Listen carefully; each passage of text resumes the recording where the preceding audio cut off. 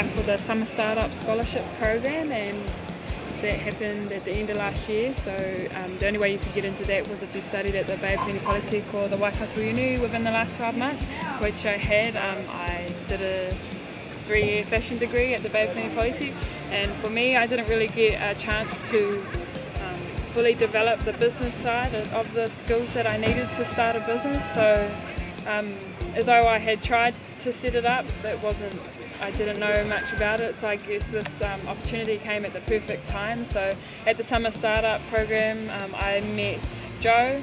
She's from the Venture Centre, and I've always really dug deep about what I do and who I am, and at the start of the course we got shown the Simon Sinek's video, which was like, what is your purpose, what is your why? And at the start I kind of put my hand up and said, my why is not right, my why does not relate to who I am as a person. My why for the business that I was trying to start was to give it an opportunity. I felt like I had pressure from trying to do better for my family and to show them that there's an opportunity there, and as well as you'd done a 3-year fashion degree and you didn't want any of the skills or any of the opportunities that you have would go to waste. So I dug a lot deeper and let go of a lot of stuff, and Jo was probably the main person that helped me through that.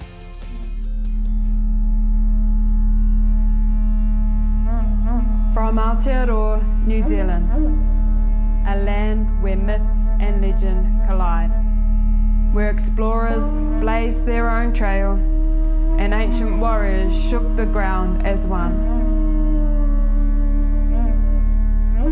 A new movement and activewear from the Māori word skin. Heako is about wearing Indigenous culture with pride. Drawing from the strength of those who have gone before to push a little harder, go a little further, grow a little stronger every day. It's the spirit of your ancestors, always, forever. It's knowing where you're from and where you want to go.